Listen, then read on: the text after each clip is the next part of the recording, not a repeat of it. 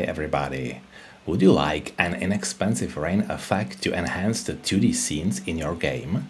We already have the particle rain, which I demonstrated in one of the previous videos. What I'll show today might not be perfect, but the shader itself is very fast, so it can be easily used, for example, to decorate windows through which you can see a rain-soaked landscape, or even for an entire scene if we manage to set the parameters correctly. Let's do it.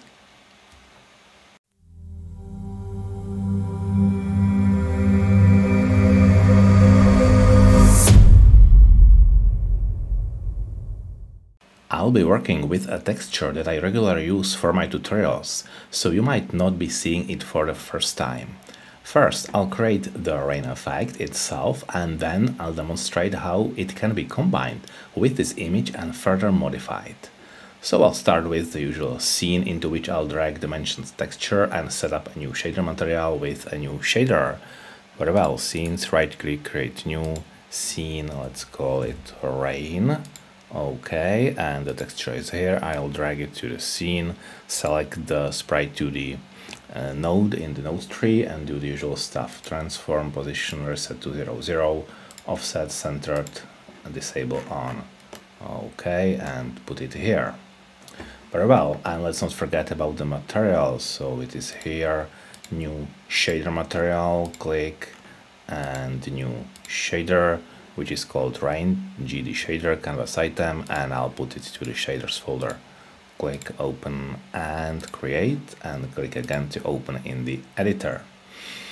Very well, so as usual I will delete everything except the fragment function because we won't need anything else. Let's just enhance it a little bit, and here vertex and light, delete it. Alright, how do we start? The rain effect I demonstrated at the beginning of the video showed some periodic elements, which means we'll need to use a periodic function available in the shading language. This is usually either a trigonometric function like sine or cosine, or a much simpler function called fract, which returns the fractional part of a number, a value between 0 and 1. Let's try writing something like that. So first I will just assign the UV coordinates to a new variable UV in lowercase, and now let's define the color of the raindrop. That would be, as I said, fract function, and as an argument we can use a simple sum of the components UVX plus UVY, UV. Okay, semicolon. And finally, I will assign this to the final color, which means we won't be seeing this image for a while, and we'll be building just this shader effect. Vector 4 of the color, that's all. Let's wait for it. Okay, I will just decrease the size a little bit so we can see everything. Okay, this doesn't give us any amazing result yet, mainly because we are working with UV coordinates, which are normalized. So the top left corner is 0, 0 and the bottom right is 1, 1. Therefore, the fract function doesn't have any significant effect. We'll need to multiply these components in the brackets by some large numbers, ideally different ones for each, like this, for example. So I will do this, multiplied by 20, this is x, and for y, let's multiply it by 10. Okay, it's already a bit better, but the result is still too regular. Let's try to improve it by incorporating another fract function into the argument of the existing fract function. Here I will multiply that by fract, and let's try 50 this time, by UVX. That should be enough. Okay, we are starting to get a pattern.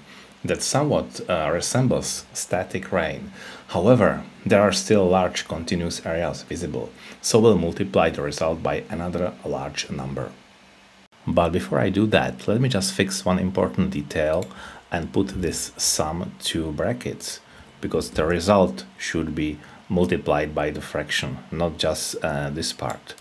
Okay, and now the number to multiply the result with, let's put it for example to 40. Very well. Now we can even see some hints of raindrops somewhere. However, it would be better to display them as white on dark background, so we will subtract our calculation from 1, which will give us an inverse image. 1 minus this. Alright, but it's not quite perfect yet, so now we'll enter a phase where we fine-tune these randomly chosen numbers, like 20, 10, and so on. And to make it easier, using sliders, we'll convert them all to uniform parameters. For simplicity, I'll label them as A, B, C, and D and set all of them to the same initial value. Uniform float A with the int range and initial value would be 50, and I'll put the range to 1 and 100 with the step 0.01. So this is A, and now copy and paste 3 times and create B, C, and D. Everything should be right here in the inspector. Yeah, it's there. And I will use them in the code. So instead of 20, let's write A. Here would be B and C and D. I think we'll probably fine-tune this better if we immediately see the rain in motion. So let's add a parameter called speed to control the falling speed of the raindrops. Uniform float speed, int range, and start at 0.5. Okay, and the range would be from 1 to, let's say, 4. And I will use it in the code, so this final sum would be increased by time multiplied by speed. Aha! It seems we have an inverted gravity here, so let's fix it by changing the sign of UV coordinates. Now it should be falling down, and it does. Very well, let's proceed with adjusting the parameters. I think I achieved the best result like this. So first I decreased the speed to 0.2. Now A would be decreased to about 21 something, B down to 1, now we are getting something, and C I increased to approximately 70. Okay, I dare say that this already resembles rain much more, and it will be even clearer once we integrate this effect into the background of our scene. Notice that we have multiple layers with different falling speeds of the raindrops, which gives the whole effect a sense of depth. Occasionally, there is even a very fast vertical line that could, with a bit of imagination, be called water streaking across the camera lens. Now, all that's left is to apply our texture. So, we will do this and add texture function on the texture and UV plus our effect. Okay, it's not quite there yet.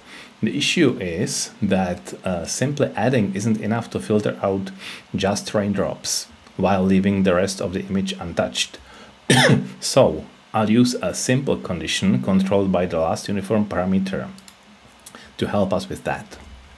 Uniform float threshold, int range, and let's start at 0.5.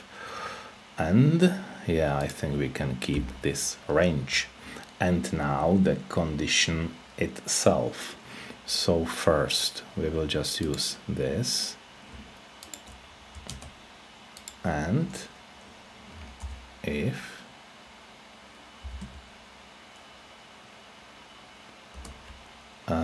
sorry, it should be capital UV, not UV, because we changed the sign of the UV, so now it is correct.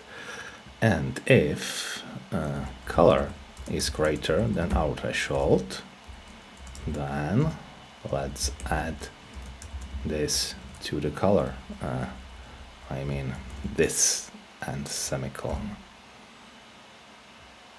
Okay, it looks very good, don't you think? Let's see how the effect changes if we adjust the threshold parameter. So I'll put it down, it seems to be denser, and to 1 it disappears completely. We're done. We can continue to play with the parameters in the inspector, but if we are not too demanding on graphical details, this should be fine. Of course, such rain isn't perfect. For example, it always goes in the vertical direction, so if we wanted to tilt it a bit or enhance it to respond to wind direction, our code would be significantly more complex. The advantage of this solution is its simplicity and performance, because all calculations are done in a single line, making it efficient even if used multiple times in the same scene or combined with other effects. Anyway, thank you for watching, and if you successfully use something like this in your project, I'd love to hear about it in the comments. So have a great time, and I'll see you in the next video.